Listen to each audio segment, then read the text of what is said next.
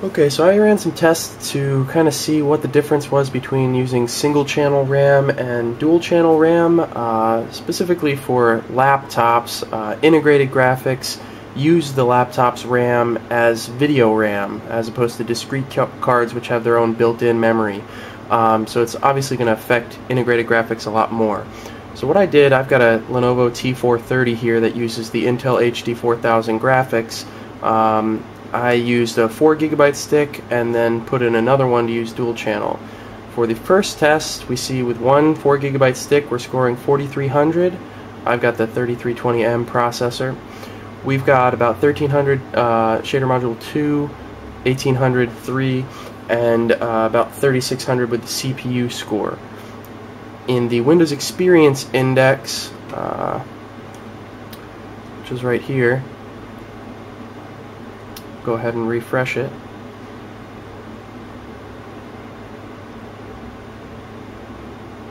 With only one stick, we are getting a memory score of 5.9. I'll go ahead and install the second stick and see what we are left with. Okay, with dual channel memory, it's 2 times 4GB sticks, we're seeing a score of about 6200, the shader module 2.0 score of 2000, 3.0 of 2700, and a CPU score of about 3700. Okay, these are just my system specs right here. I'm using the HD4000 graphics and the 3320M Ivy Bridge processor.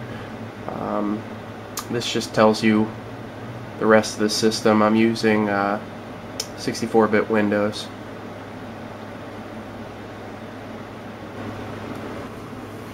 Okay, and the Windows Experience Index shows gain from 5.9 to 7.5.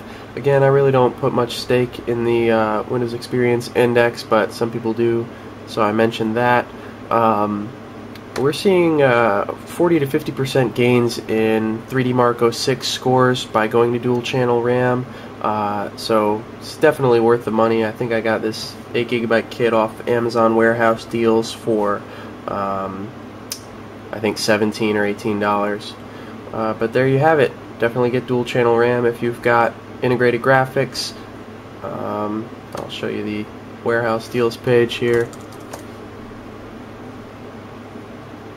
If you scroll down on the Amazon site, you can see it right here, warehouse deals, and you can get some good deals on RAM here.